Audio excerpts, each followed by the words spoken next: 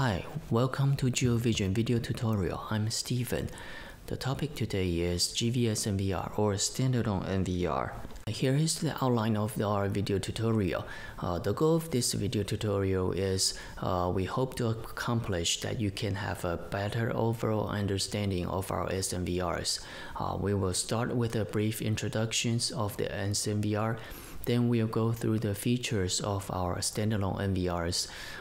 Then we will do some live demoing about the SNVR's features. Lastly, we will have an FAQ sections which contains our mostly asked questions about our SNVR.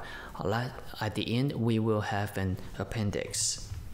The goal of this video tutorial is to help you understand different models of our SNVR and have knowledge on SNVR's restrictions and how to add cameras to our SNVR and how to play back the footage recorded in SNVR. Now on to introduction of our SNVR. The GV-SNVR is a standalone device which receives video source from IP cameras and provides live view, playback, and remote services for surveillance purposes. This is the overall network structure of 4-channel SNVR. The IP cameras and the 4-channel SNVR are in the same LAN. You can use web browser or mobile devices to view the live video of 4-channel SNVR over WAN. The same scenario applies to 16-channel SNVR as well. The IP cameras and the 16-channel SNVR are in the same LAN. You can use web browser, mobile devices, for example smartphones or tablets, to view the live video of 16-channel SNVR as well. Here's the abbreviation of the SNVR model number. The first and second digit stands for the number of ports. For example, 04 stands for 4 ports and 16 stands for 16 ports. As for the third and fourth digits, they are reserved. So the hardware spec of 4-channel SNVR, we can see the front view on the left hand side, the rear view on the right hand side. We'll start with the front view. You can see the 2 USB ports, an audio output, also the indicators for power HDD and HDD error. On the rear view, on the right hand side, you can see the network LAN port, the power plug, HDMI output, and 2 USB ports. Also the low default. The detailed spec of 4-channel SNVR is HDMI output only, no VGA video output. You can only install single hard disk on 4-channel SNVR. Max capacity is 4 terabytes. You can use GV joystick V2 to control the PTZ cameras. Only 1 gigabit LAN port on the back. No PoE functions. There are 4 USB ports which you can perform firmware upgrades, import or export settings, save snapshots, export footage to AVI files. You can also use them for USB keyboard and mouse. There's a low default button on the back, which you need to hold 10 to 15 seconds to reset 4-channel SNVR back to factory settings. Here is the front view of the 16-channel SNVR. On the most left-hand side is the power button. Next to it, you can see 5 indicators, which is ready indicator, the HDD status indicator, the HDD fail indicator, and the WAN and LAN indicators. The rear view of 16-channel SNVR. On the left-hand side, you can see the speaker output, the headphone output. The microphone input is invalid. You can use VGA output or HDMI output. There's a WAN port, LAN port, and 4 USB ports. There's also a button to load default.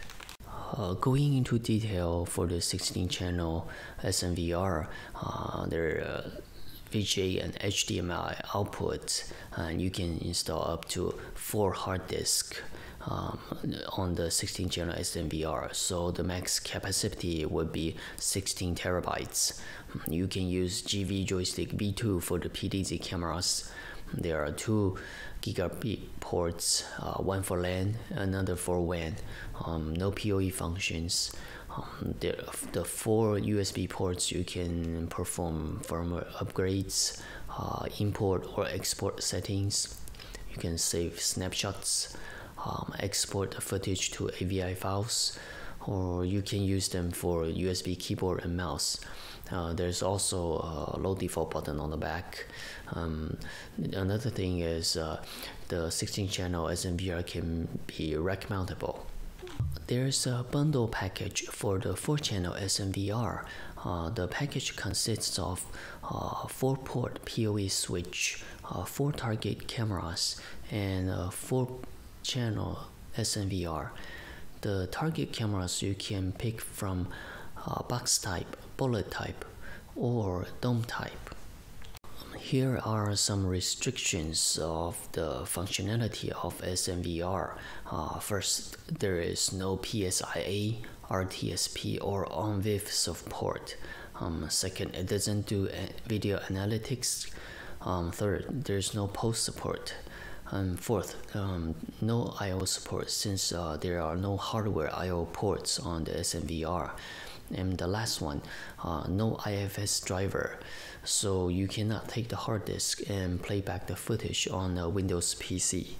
Here are some devices not supported in SNVR.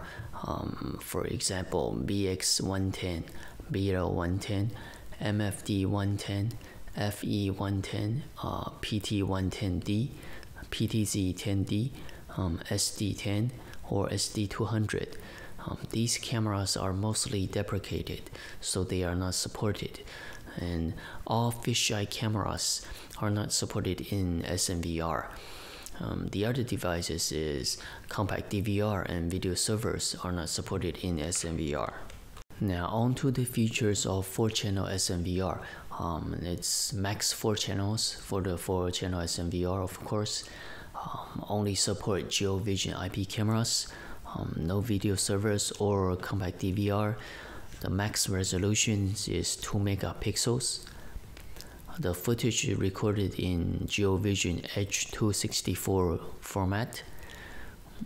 The cameras need to be dual streaming, so there will be less burden on the SNVR.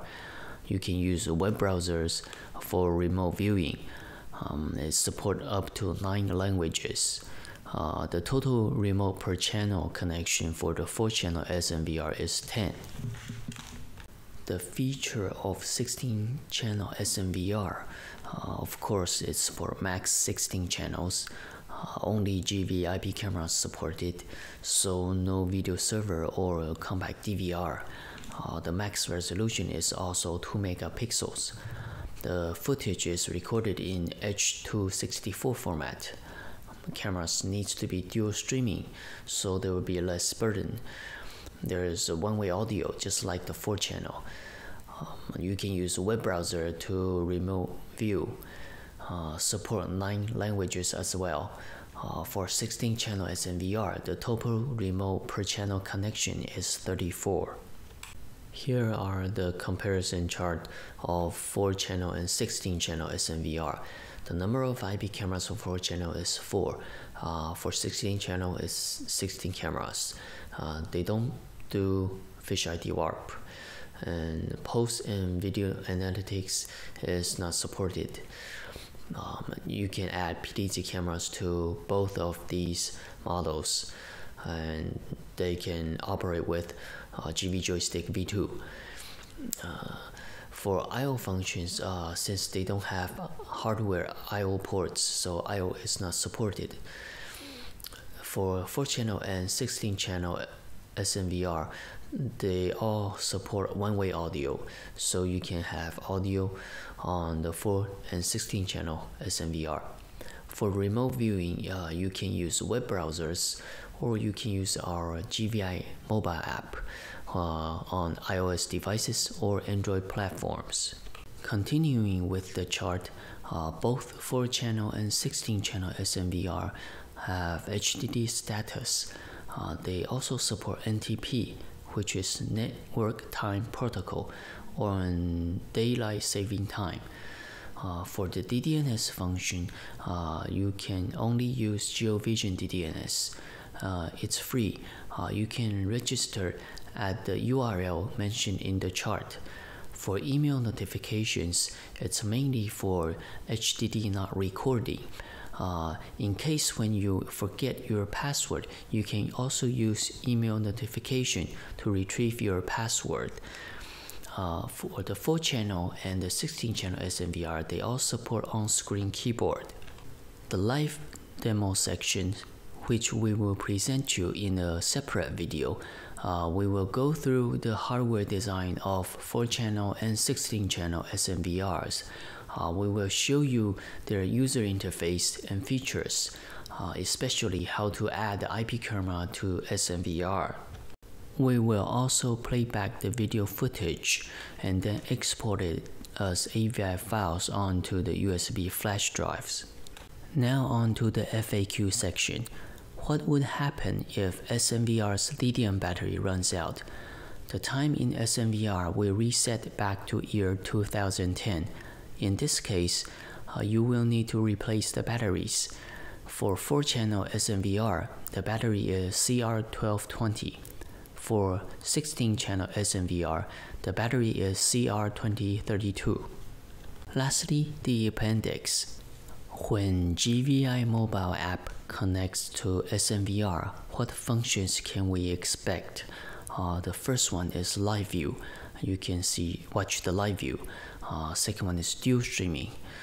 Third one is PIP, picture in picture. The fourth one is snapshot. If you want to do snapshot on live video. There is no audio in GVI, no PTZ in GVI when connected to SNVR, or no IOs, since IO is not supported on SNVR. Currently, you cannot play back the SNVR footage in GVI mobile app. Alright, I think this is all for this video tutorial. For more detailed information, you can go to our GeoVision website, www.geovision.com.tw. If you want to email us, our email address is support@geovision.com.tw. We thank you for joining us, and we hope you enjoyed this video tutorial. Until next time, I'm Stephen.